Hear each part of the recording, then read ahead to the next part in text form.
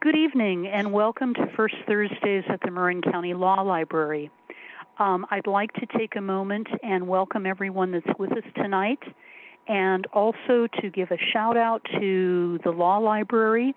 I believe last night we had a Lawyers in the Law Library event. We will have another one coming up on September 22nd. I'd like to invite everyone that has a need to have a brief meeting with an attorney to get in touch with our law librarian, Stephen Richards. If you go to the website, you'll see the instructions for this. You will need to register for this program, but it is an opportunity for folks to have a 20-minute consultation with an attorney at no cost to try and do issue spotting and perhaps even resolve an issue.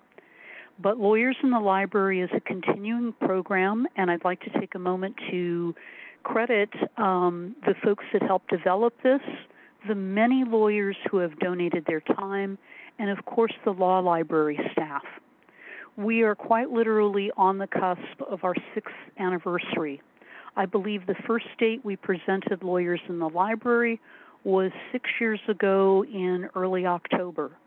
I will take this time to thank our former law librarian and our current law librarian who worked so hard to bring this together. At the same time, I'd like to make a brief announcement of a sad event that occurred this week. One of our law library staff passed away, Ron Lieberman, and I'd like to take a moment to thank Ron for his service to the library and also to send our wishes and thoughts to his family. We very much appreciate our law library staff. Without Stephen and the 3 individuals who staff the law library, we would not be open 5 days a week. For those of you who can remember us being shut down, and it hasn't been that long ago for COVID, may I invite you again to go to our webpage and see that we are open Mondays through Thursdays, 9 a.m. to 6 p.m., and Friday, 10 to 1 p.m. This was an extraordinary reopening for us. We hope that you will take a moment, go over and introduce yourself to our new law librarian. And by the way, happy 6-month anniversary. It doesn't seem like you've been here 6 months, but I look at the amount of work that Stephen has accomplished and the good things that have already happened, and we are very, very much appreciative of all that he does. At this time, I'd like to introduce Richard Zeman, who comes to us tonight to discuss an overview of a topic that in the past our previous law librarian had said came up on several occasions at Lawyers in the Library. These were questions about the field of Social Security disability, how one qualifies for it, how one might apply for it, and what issues they may face. We're fortunate to have Richard Zeman, who is the managing partner at Levinson and Zeman, come to us tonight, and he has an outstanding background.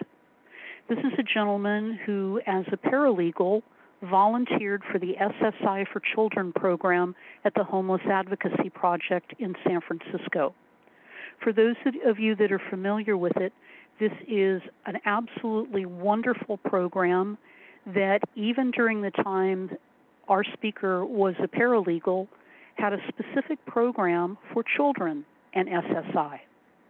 He comes to us tonight as a long-term practitioner in this field. He is a member of the Marin County Bar Association, and he practices in multiple counties here in Marin. I'm very, very pleased tonight to introduce Richard Zeman.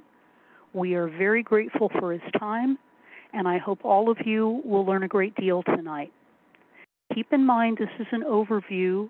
It is probably not an opportunity to have specific case questions answered, but it may well give you food for thought and the information you need to find questions about any cases you yourself may be pursuing. Richard, thank you so much. The table is yours. Okay, thanks. So, as you said, I am Richard Zeman. I was invited to do a presentation today on Social Security disability. I have been I handle cases at all levels of the administrative process, from initial application all the way to the end of the Appeals Council and in federal court. I've been doing it as an attorney since 2004. And yeah, I did do briefly for SSI for children back, I guess that was 1994, before I went to law school. So I'm not sure I'm still a member of the Marin County Bar Association. So that probably should check my website. But I practiced in Marin for a long time. I still do cases up there. I left Marin County in August of 19 to come back closer to home, which turned out to be really good timing because COVID was several months later, and anyway, it worked out well. But I still do cases in Marin, Sonoma, all the way up to Mendocino and Lake County, as well as all around the Bay Area. Now, Social Security can be a vast subject. So everything I mentioned today can have extensive subtopics and different exceptions depending on the specific facts of the case. So I can't cover anything, but I'll try to answer questions. If you have questions, I can see what I can do. And again, this is general information. Please don't take any of this as specific legal advice. I don't know the facts of anyone's cases, or I won't know enough facts. If you want advice, you can call my office. You can call another attorney, get some advice. No one charges for consults as far as I know. I don't charge for consults, most attorneys don't. So I'm going to cover the Social Security programs themselves, applying and appealing, and then kind of what's needed. So disabilities, you want to apply. Something happens, you're injured, you have an illness, some combination, and you believe you can't work. Now, the first thing you need to understand, what is disability under Social Security's rules? And, every program has their own definition. So for Social Security, it's you have a condition or conditions, physical and or mental, that prevent you from working and have lasted or expected to last 12 continuous months or longer, resulting in basic definition. Now, for Social Security, disability is considered a legal term. What that means is it's up to them to decide if you're disabled. It's not your doctor writing a letter saying my patient's disabled isn't something that they have to follow. That some other program found you disabled, they'll look at it, but they're not bound by it, even if it's the VA. It's their decision to make. Social Security is different from other programs. Other disability programs like California EDD, state disability, they'll focus on the essential functions of your job. And if you just stopped working, you should look into EDD. It's a good program. It's much easier to get. It's shorter term, but it's a good benefit. And I can't advise on that, but it's one you should consider that's out there for. And it is easy in the term that it sometimes just takes your doctor to check a box on a form. There's workers' compensation, but that's all related to work-related injuries, and anyone who's dealt with that will know that can be a long, ugly fight trying to determine whether something's work-related or not. And then they set benefits accordingly based on percentages. With Social Security, it's the ability to do any full-time work consistent with your age, education, and work experience. Whether you can do your past job or not is not always so important, though it does get more important as you get older, into your 50s, especially after 55. For example, if you're a younger person under 50, maybe a highly skilled tech worker, Social Security won't care so much if you can do that work. They'll look to see if you can just do simple, basic full-time work. Mail sorter, hand packager, they like to look at. If you're 55 or older and a carpenter or a plumber with a high school diploma, the rules change a lot in your favor. So it really matters what your age is, what your past work is. Social Security is an all or nothing program. You're either disabled by the rules or you're not. There's no in between, there's no partial disability, there's no percentages. But unlike, say, workers' compensation, Social Security considers every condition. Doesn't matter if it happened at work. It doesn't matter if you slipped in the shower. It doesn't matter where they come from. If they're preventing you from working in any way, limiting your function, it should be considered. Now, things that aren't considered so much are substance abuse problems. I'm not going to go into the drug or alcohol rules. Just basically understand if your condition If your disability is based on a substance abuse disorder, then you may not be eligible for benefits. It's a whole other program or a whole other set of rules. So the basic programs, first, you're going to have Social Security disability insurance. And that's an insurance program. You pay into disability through your work, through your FICA withholdings, just like you do for Social Security retirement. You need to accumulate enough quarters in a specific period of time to become insured for disability. And you have to prove you're disabled while you're still insured. And for some people, that's an issue. Some people may not have enough quarters, or their insured period is passed, and that raises issues. And reach out and seek help if that happens. SSDI can pay up to 12 months prior to the application date, and you'll be eligible for Medicare 24 months after the first date of benefit eligibility. So say I applied for disability and I went back and my first date of eligibility was January 1 of 2022. My Medicare wouldn't start till January 1 of 24. That 24-month rule just is. It's the rule. Nothing you can do about it. Hopefully they'll change it at some point, but it's something to realize that there's going to be a lag in coverage. If you have minor children, or I think even 18-year-olds still in high school, there may be benefits for them if you're awarded SSDI. It can be up to 50% of what your benefit rate is, but again, it depends. There's not always extra benefits for the family. Sometimes there is, and you should always list the children, even if they don't live with you. If you have a spouse who's staying home with a child, I think under 16, then there could be benefits for the spouse if you're awarded SSDI. So that's something else to consider. Now, the other program is SSI, Supplemental Security Income. Now, this one isn't an insurance program. They don't worry about whether you meet the insured criteria. It's means tested, meaning you can't have more than 2,000 in total resources or 3,000 for a couple. SSI will pay as of the application date if it goes back that far, and you'll get Medi-Cal immediately. There's no 24-month period. Now, the issue of resources is complex, and I'm not going to go into all that, but just understand those SSI rules they can be very inflexible and harsh. The claims representatives have very little discretion, and the rules do not reflect the financial realities of today, especially here in the San Francisco Bay Area. I mean, 2,000 in resources is not much, but it's something you have to be aware of. You can get both SSI and SSDI. If your SSDI is very low, they can supplement it with SSI. There's one other program I want to mention, and this is the Disabled Adult Child Program. And if someone is eligible for SSDI, Social Security Disability Insurance, or SSA retirement, their disabled adult child can receive SSDI on their parent's account if disabled prior to age 22. In many cases, the parent's not going to become eligible or disabled till the child's well past 22.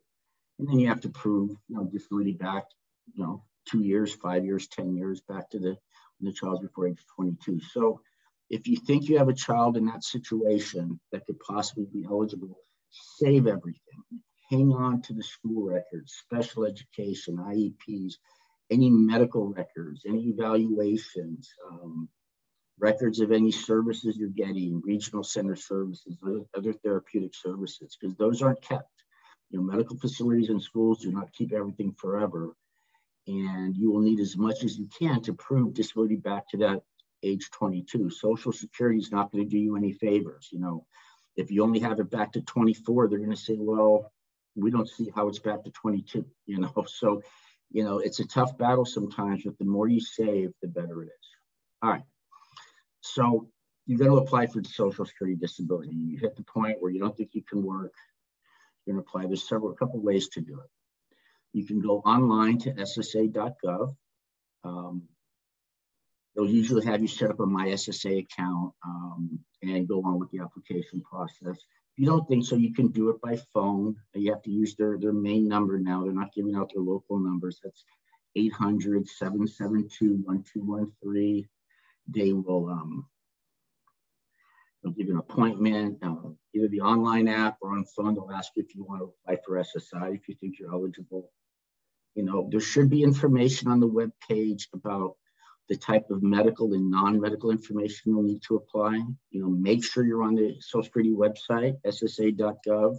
There's pictures and squares, and there's a square for disability up in the right-hand corner. No one should be popping up to do an instant chat or ask you to complete a questionnaire. If that's happening, you're on the wrong website.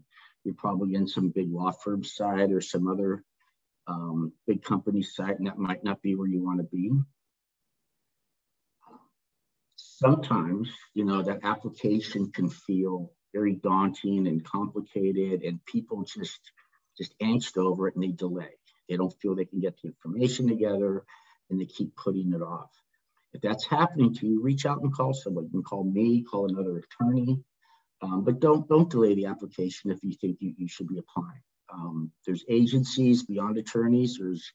I think in San Rafael, you could contact the Marin Center for Independent Living. You can maybe look at Bay Area Legal Aid. Some places have kind of disappeared since COVID. If you're on general assistance, they had a wonderful program there, and they just went. I haven't heard from them since COVID started, and I don't think it's coming back. So, but reach out for help. I do initial applications. Other attorneys do. Like I said, there's agencies that'll do them at no cost. Don't let the inability to get information together keep delaying your application. It's probably not as vital as you think anyway, and you can always fill in the blanks later. All right. So you got your application filed. Social Security is going to send your application to a state office. It's Disability Determination Services. You're going to be contacted by the state of California. It's usually in California. If you're in Marin County, it'll probably be out of Sacramento, maybe Roseville, or it can go other places if there's overload. They're the ones that gather records from the sources you tell them about on the application. They send out questionnaires. They may send you up for exams. Those questionnaires they send are long and tedious and redundant, but some of that information is really important, including describing your past work, especially if you're in your 50s. You want to be honest on these forms, but you have to be careful that you're being accurate. And I always give the one example for when I was first working for Ms. Levinson. I was doing one of these questionnaires over the phone with the client, and he told me he was going swimming 3 times a week. And she heard me read that back to him, and she said, ask him when he last went swimming. And I did, and he said it had been over a year because his back hurt too much. But he was prepared to have the form say he still did it 3 times. That stuff happens all the time, and while it's not something that we can't overcome, it follows you all the way through your case. So, you don't want to put down things you'd like to do or you think you should do or people would like you to see you do. You want to be accurate on what you're unable to do. Same with past work. If you had to lug around 50, 60 pounds, say so. If you had to be on your feet all day, say so. That's all extremely important. Think in terms of both physical and mental. Maybe physically you don't have a problem getting dressed and getting in the shower, but maybe mentally you're too depressed and you stay in bed for 4 or 5 days in a row. You want to be as accurate as possible on these and really describe how you're limited. And of course, if you're represented, you get help with it and people talk you through it. Now, this will take 3 to 6 months is what they tell you, and that's pretty standard. And during the process, you may speak to a disability analyst, person kind of isn't, guides your case through, but the decisions are made by internal doctors, much like insurance companies. And those doctors will never talk to you. They're never going to examine you. They're going to make a decision based on the paper review. And I've done this a long time. I've never spoken to one of those doctors. So it's just how it is. It's a tough part of the system. It's not always fair. They're very narrow in how they review the records and apply the rules, but it is what it is. So if you're denied, don't be too discouraged. It's not uncommon. The mistake people make is they give up and then they decide maybe 10 months later to try again, and they keep starting at the hardest part of the process, which is the first step. You should appeal. You have 60 days to appeal. Technically 65. I wouldn't take it to the deadline. But on the other hand, if you do miss the deadline, don't panic. Don't give up. Contact somebody. Call an attorney.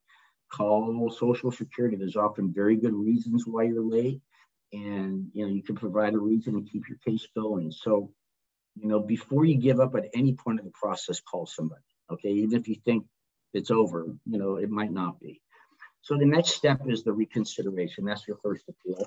And it goes right back to the same people who just denied the case. What they do is they give it to another team, or hand it over to another team.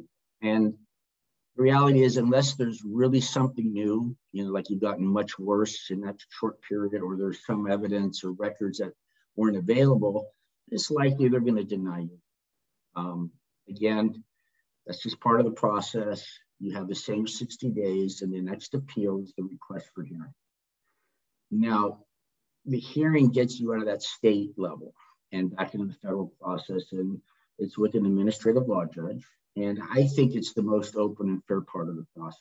It's the only step in the entire disability process. You may go all the way up to federal court, where you're going to talk to the person who's deciding the case. You get to actually testify and have the person deciding your case ask you questions.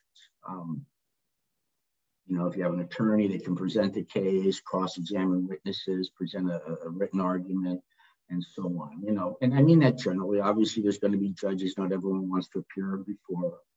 That's in every legal process. But still, this is the one part where you're involved.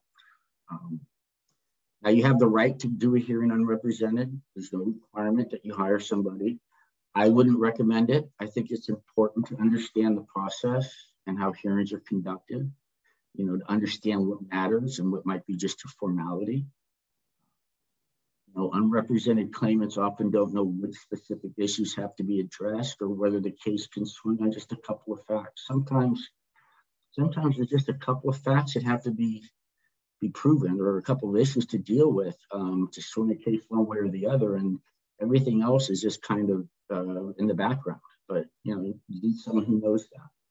You need someone to kind of keep you calm through the hearing, to let you know when something doesn't need to be addressed. And sometimes clients get worked up and they want to talk and they want to explain themselves, and sometimes they're their own worst enemies. I think having someone in there who can guide you through, as long as they're advocating for you, can guide you through and just help you present the case as best you can. There's also almost always going to be a vocational expert, and sometimes there's a medical expert, like mental health or physical.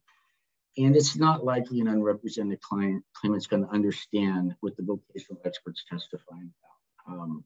Their job is to determine, based on certain factors the judge presents, whether a person can return to their passport or whether there's other jobs in the national economy. It gets very complex, and it's difficult at times.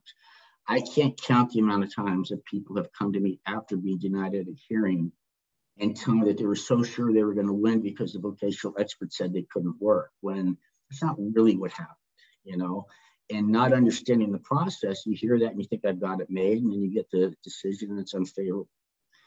So I would say be represented. You don't have to hire me, but get somebody who knows what they're doing, that you're comfortable with, that can advocate for you and really give you a shot.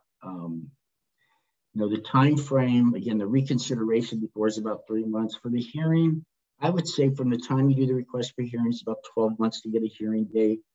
COVID changed a lot of that, but it seems to be getting closer to that again. And the decisions are about 1 to 3 months from the hearing. They've almost all been by phone since March of 20. They do offer some by video through Microsoft Teams. I've never done one of those. If people insist on in person, because you don't have to do the phone, they're arranging. I've done one in person. So for me, though, I'm preferring to stick to the phone hearings until they fully open and lift all the different restrictions that go in. So if it's me, I'll probably want to do it by phone. If you get denied, again, there's one more step. It's the appeals council. And that's the last step in the administrative level. That's the last one within Social Security. It's generally a paper review. You don't talk to anybody. And the biggest difference at the appeals council is, they're back in Falls Church, Virginia, is it's not just a question anymore of whether you're disabled. you have to show that the judge erred. And, you know, in appellate law, there's a theory that reasonable minds can differ in the same facts, some version of that. So, you know, while there might be evidence supporting a finding that you're disabled, the fact that the judge read the evidence differently and denied your case doesn't automatically mean there's an error. And, you know, it's hard to rule at this level. They have a very low allowance rate. You know, they can completely reverse a judge's decision and issue a favorable decision. I can count on one hand how many times I've had that happen. Usually, if you get any relief, they're going to send it back to the judge for another hearing. And that gives you a whole nother chance, you know, to win the case. Right. That's the Social Security administrative process. You can still take a case to federal court if you're not successful with the appeals council. And that's the same thing as the appeals council in terms of you have to prove error.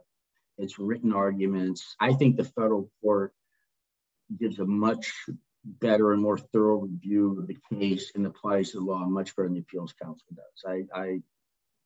I've had much more success in federal court than I have at the appeals council. And I think most attorneys who do federal court work would probably tell you the same thing. So, you know, sometimes cases have to go that far. Sometimes there's problems with the cases. You go through the earlier level. Sometimes there's some bad facts you have to deal with. Sometimes records aren't available. Sometimes you just get bad luck of the draw and you get early doctors early on or a judge who just isn't seeing the case the way you want them to see it. You know, anything can happen, but, you know, if you keep fighting, you may end up with the benefits. Hopefully you don't have to go that far, but people do. You know, I have cases in federal court. There's tons of cases in federal court. So, and if you do get to federal court, you can also start over with the new claim in the meantime. All right, so that's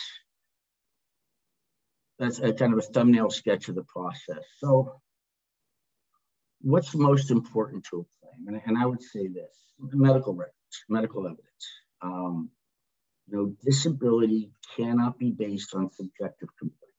You know, Social Security cannot just take your word for it. And nothing's obvious to them. You know, the idea that, well, geez, if I could, I'd be working at my job for, you know, $200,000 a year. Doesn't Social Security understand that? They don't understand that.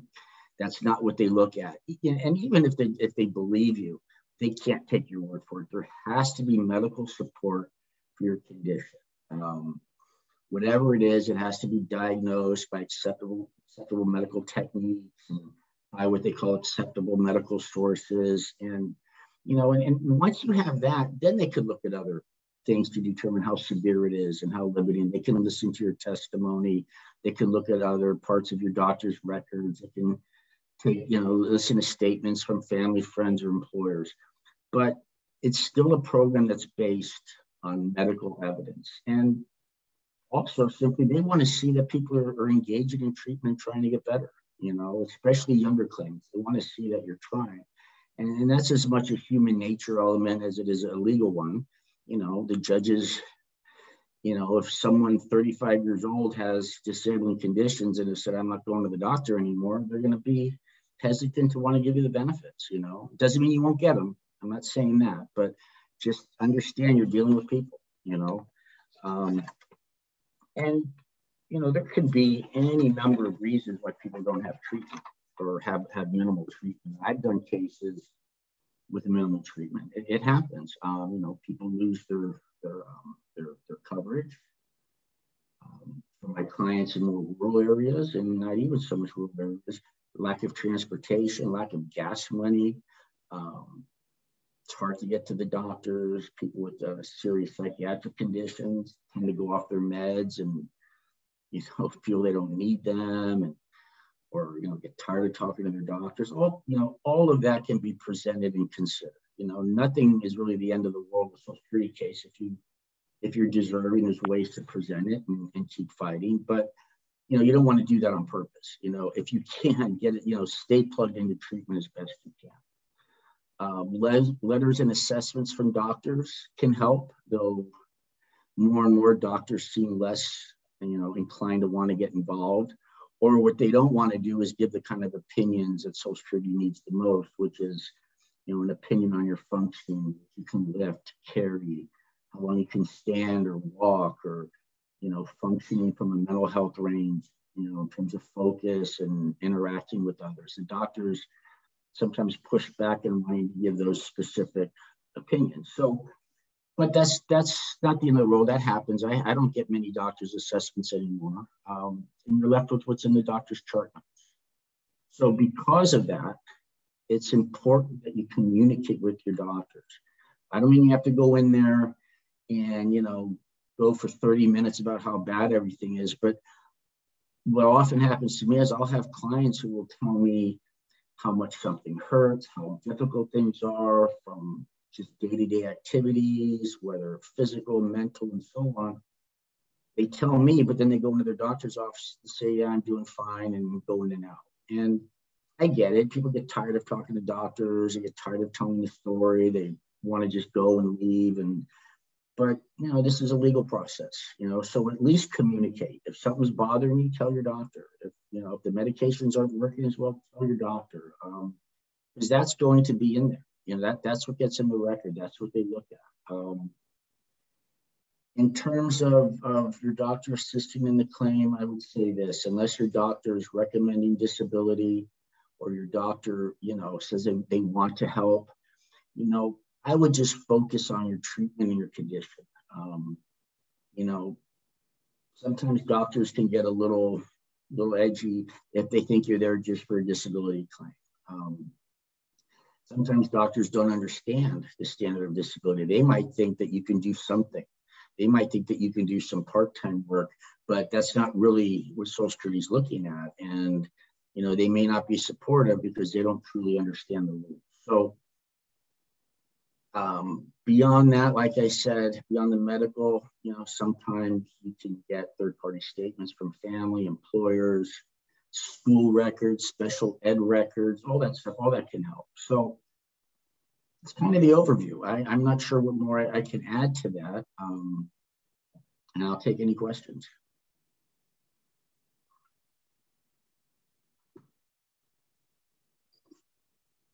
Well,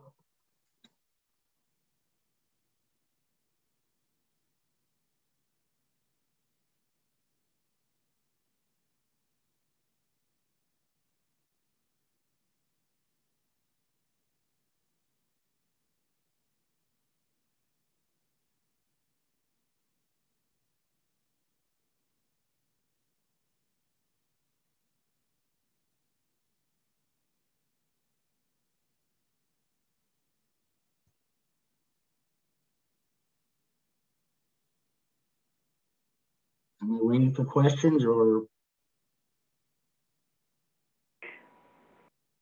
In terms of discussions that a patient may have with a doctor, is it often the doctor that they are having their very first discussion of long-term disability with?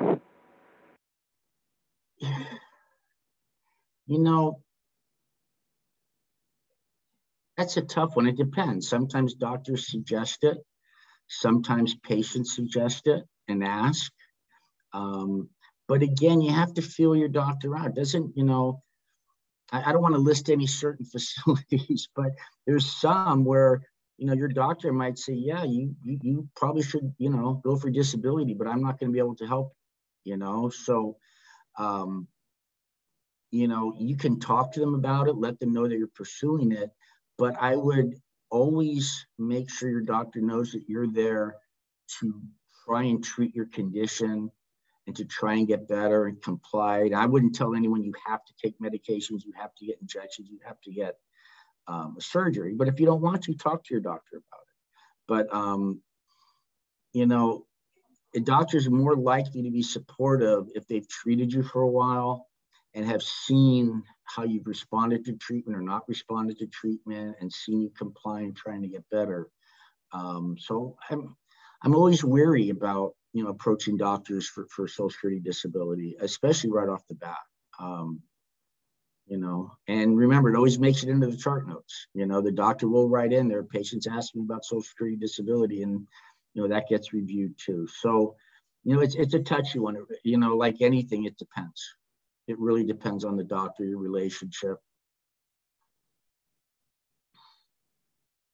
I hope that was an answer. What other scenarios, in terms of folks, you know, as you describe this in terms of something that is going to last, you know, beyond a certain period of time, are there conversations that come up with insurers, with HR? I'm just curious what the gamut can run in terms of people understanding, you know, if they're facing long-term disability. I'm genuinely curious where suggestions may be coming from. Are there discussions with insurers, with HR, or, you know, strictly medical? What avenues may this all come from? And of course, an individual who's actually going through this is, you know, may or may not be thinking about this. Are you asking who actually suggests to somebody to pursue disability? Or begins these kind of conversations with them? Oh, geez, I don't know. I wouldn't expect your HR department to do it. You know, unless you're missing work and they're saying, you know, this isn't working out, you know, you better look for another option. I don't know of many examples I can think of where HR have gotten in and, you know, they'll point you to the direction of things maybe, but they're concerned whether you're going to work or not. Now, sometimes companies may have their own private disability, you know, through an Unum or a Reliant or something, and HR can help with that. I didn't go into private disability, but usually it's the people people I deal with, they just come to the conclusion they're just not making it. You know, they're not able to show up at work. They're not able to do their job. It's become too painful, whatever the physical condition, whatever the mental condition, they just can't do it. Sometimes it's family they talk to, spouse, and their doctors. You know, I'm not saying doctors won't help. I'm just saying, you know, be cautious with your doctors. You know, they're very busy. So, but you know, I wouldn't suggest waiting around for someone to bring it up to you, you know, because that might not happen. You know, and yeah, I'm not sure that there's going to be a HR or an insurance company is going to say, hey, look, maybe you should consider long-term disability. They just don't function that way, at least in my experience.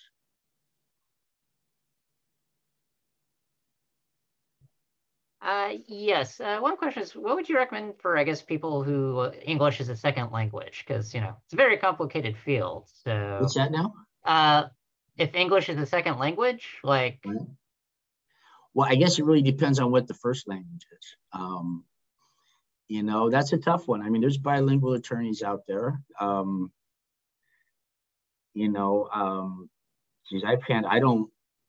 You know, it's funny if you know the topic, sometimes you could pick up on languages. Like if I know what we're talking about, I can understand some Spanish. But in general, you know, if they don't have a family member, you know, I would say 90% of the ESL clients I have had a kid, you know, teenager, young adult, someone in their family that speaks English just fine, and I dealt with them. I've done it a long time. I've only had a couple where I couldn't communicate, but there's generally, you know, an attorney out there to speak the language. If not, then, like I said, you're gonna have to find someone to help. You know, now for Social Security, they have interpreters. At the hearing, they can pick up the phone and call the service and get someone to interpret in almost every language imaginable. But, you know, I think it's important to have someone that you can deal with. You know, it's one thing to deal with an attorney through a family member or someone else, and you know, because you know a good attorney will know what's needed. You don't almost have to have everything come to you right out of the client's mouth. You can review the records, ask specific questions, and know to go forward. But when it comes to testifying, what I found is there's a lot of times people can speak just enough English to get out a brief explanation, but then when they're questioned, on specifics and to explain in detail, they can't do it. And that, you know, so you want to make sure you have the interpreters for the cases. But again, with English as a second language, it depends. Like anything else, it depends. You know, if you can get someone to help you or not. You know, attorneys are, you know, we run the gamut too as to what languages we speak and don't speak, and you know, they have to be comfortable with who's representing them. Yeah, cool. Thank you. Is it possible for somebody to qualify for both veterans disability and Social Security disability benefits? I believe so.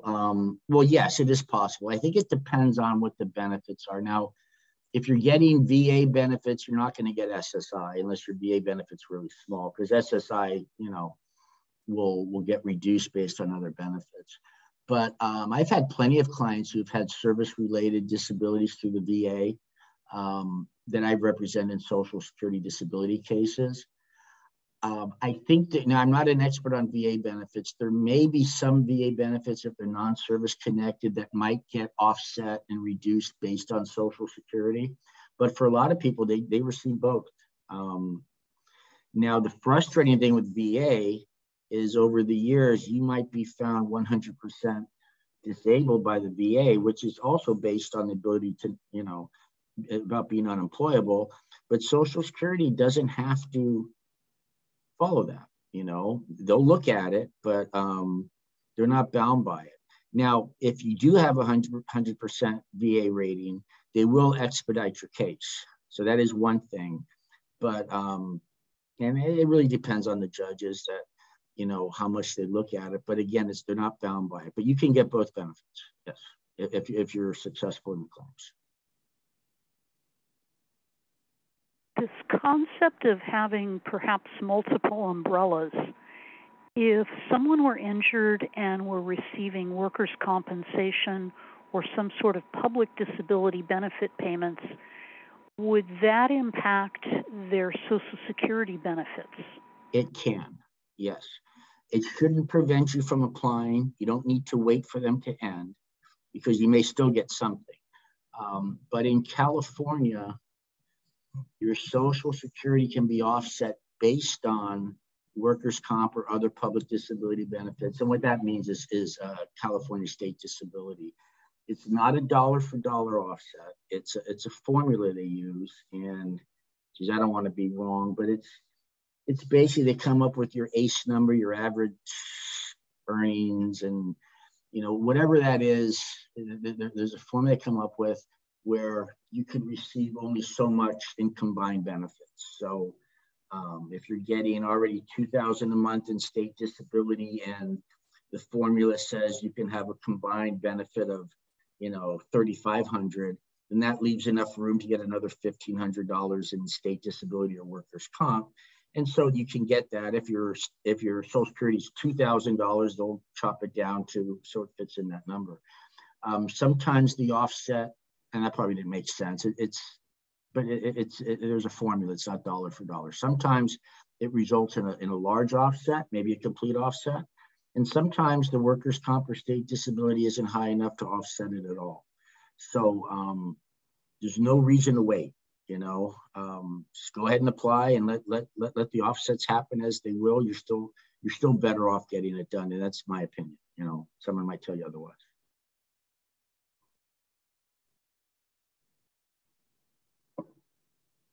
If a student loan is discharged because of disability, does that impact the recipient's disability insurance, or if they are receiving supplemental SSI?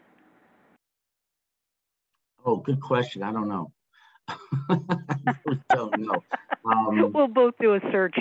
Yeah, that I'm not sure about. I know there's tax implications for getting a student loan forgiven for disability, I think, but I'm not a tax attorney.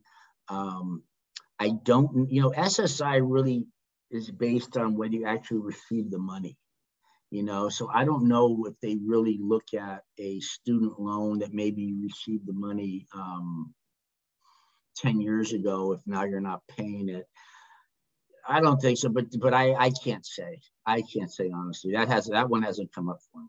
So first thing, if you get it forgiven, talk to someone about taxes. I don't know if it would affect Social Security at all. I really couldn't tell you.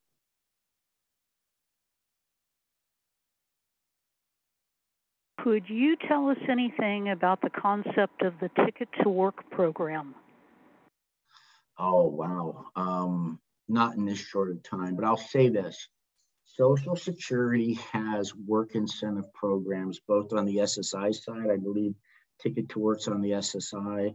And then they also have the trial work period on the SSDI side. And you can find those usually online. I think there's the Red Book online that'll talk to you about them. And what they do is they allow people to attempt to work under certain circumstances without putting your benefits at risk. You know, not forever. You know, things can change. I haven't had as much experience with Ticket to Work as I have had with trial work periods and extended period of eligibility and the work incentives on the SSDI side. But so no, I really couldn't give a thorough explanation of Ticket to Work, but it is a work incentive program that you need to work out with the local office first before you do anything. And you know, it'll give you a chance to try to work and see what you can do without losing your benefits. But again, don't just come to them 6 months after the fact and say, hey, I've been working and, you know, just Ticket to Work. You got to work with them from the beginning. Sure.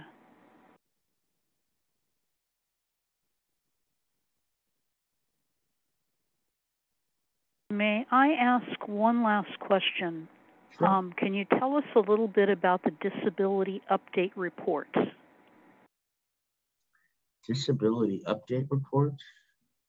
Right. I was doing a little research before we began, and it's referenced under the continuing disability review, which apparently they required them to do by law, periodically updating. You know what? Okay. I don't think I mentioned this. Did I mention the CDRs, the reviews? I didn't. Okay. So I'll just really quickly. If you win your benefits, one of the misconceptions about Social Security, a term that's often used, it's not accurate. Social Security is not permanent disability, okay? While there are clearly some conditions that people can be unfortunate to have that are not going to get better, possibly terminal, for the most part, people aren't considered to be permanently disabled. And Social Security does have what are called continuing disability reviews, and every now and then Congress will budget for them to do them more. It's someone decides it needs to be done. I mean, but it's always part of. Now, they're generally every 3 years. They can be coded at 5 years or 7 years. I think they can be coded at not at all. I've seen judges order them after 12 months. And what normally happens is you'll first be contacted. Now, and they'll do it to anyone. I used to tell people that were in their late 50s and 60s, oh, they're never going to do it. But I've seen it happen more recently. So unlikely, but I don't want to tell anyone that you're beyond review. So the people that get picked on the most are those who get their benefits and drop out of medical or mental health care. Don't do that. Then you're an easy target. But what happens is you'll start off getting a letter from the local office, and it'll have, I believe, that disability update report. And it'll ask you, you know, whether you still consider yourself disabled. They'll ask if you've worked at all since whatever date disability started. They'll ask about, current medical treatment, and just some basic questions. And it could end right there. All right. And they find you disabled, they put it off, and we'll see you in another 3 or 5 or 7 years. If not, what happens is it goes back to that state agency I mentioned, and it's treated almost like a brand new claim. They're going to gather records. They may have you evaluated, and once again, your fate's in the hands of doctors you'll never look at or talk to or anything like that. The standard's different. The standard is there has to be medical improvement, but to a level that allows you to return to substantial gainful activity. Just being a little better isn't enough. It has to be enough to return you to work. And, if they say yes, they will let you know that they've decided your disability ended. You have the same appeal rights. The difference with a continuing disability review, though, is while you have 60 days to appeal, you have 10 days to appeal and keep your benefits going while you appeal. Now, you have to do that. The attorney can't do that for you. And they kind of make you sign something saying you realize that if you end up losing, you got to pay all these benefits back, you know, so, but you have the chance of keeping them. And you go on to the reconsideration level again. You can ask for an informal hearing. You know, they'll have you speak to a hearing officer, not a judge. And I don't know. I have mixed feelings about those. I've sat in on a couple and I wasn't happy with them. But, you know, you want to take every chance you can. And eventually you get back to administrative law judge if they find that you're not better. So yeah, that's the continuing disability review. And the form you mentioned, I believe, is the first one they send out. It asks you all the updated questions, your condition, work, and everything since you were found to be disabled. So that's a pretty time-sensitive response that you described. 10 days to respond. Yes. Yeah.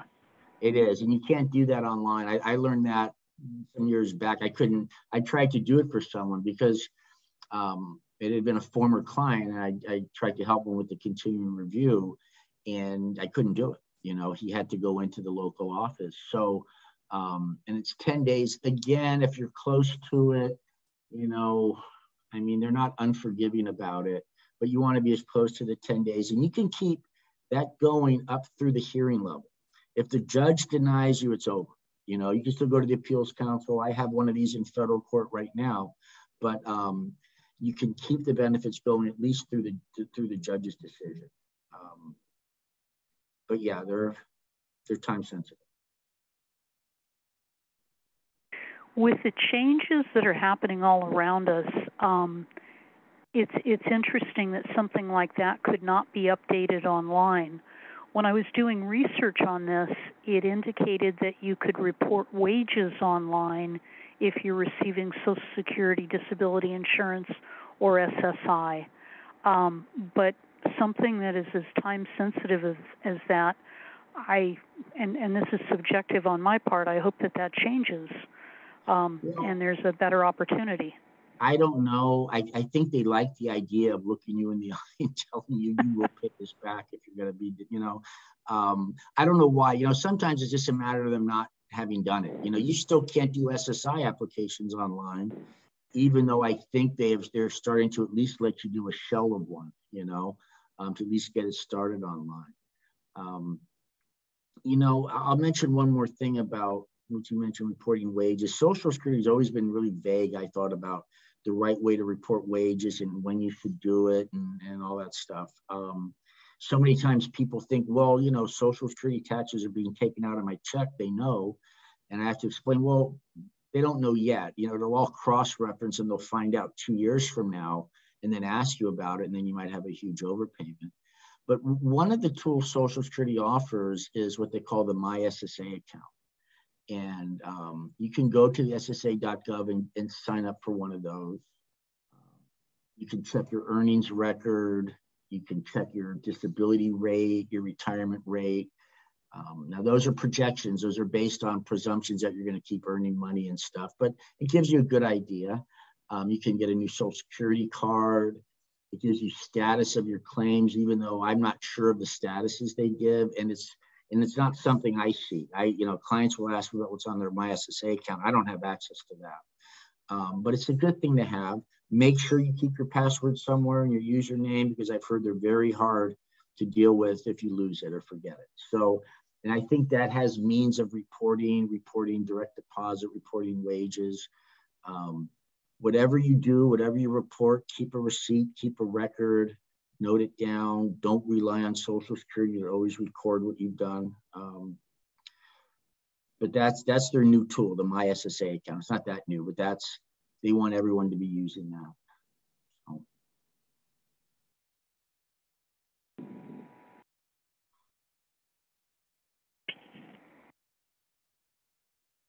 Do we have any more questions tonight?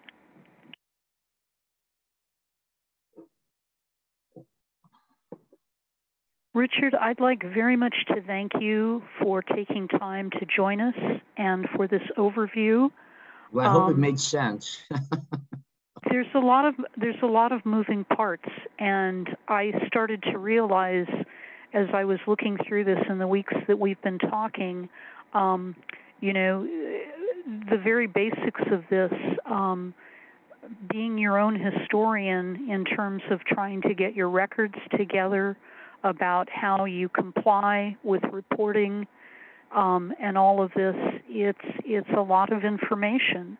And I think, you know, this opportunity to have, you know, even an overview of this is really valuable, and we very much appreciate it. Well, there are lots of moving parts. There is, and Social Security is difficult. You know, they may find that you're disabled due to a physical or a mental condition, but then they expect you to follow up on this crazy set of rules and requirements after they find you disabled. And sometimes they're unforgiving, you know, and it's tough. So yeah, it's not an easy program. I was really struck by the fact that, you know, we make a lot of assumptions that, you know, especially folks that have gone through many different scenarios with getting health care, about how to get all of this information together. It's not quite trying to figure out a stock that you bought 6 splits ago, which can be confusing enough on its own.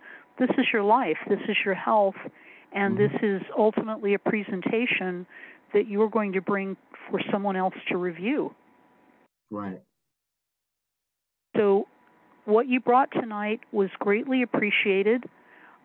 We thank you very, very much, and I have no doubt that this will be a popular recording for people to reference. And your time was greatly appreciated. Well, I was glad to do it. Thank you. Yes. All right, thank you. I'm going to sign out. I am going to invite our listeners to join us next month for Sean Stevens, who will be coming to us from the Marin Veterans Department. Hopefully we will have folks with questions about that department. And as always, I very much appreciate our speaker, and in particular our law librarian, who goes out of his way to make this program and other great programs happen. Thank you all, and have a nice evening.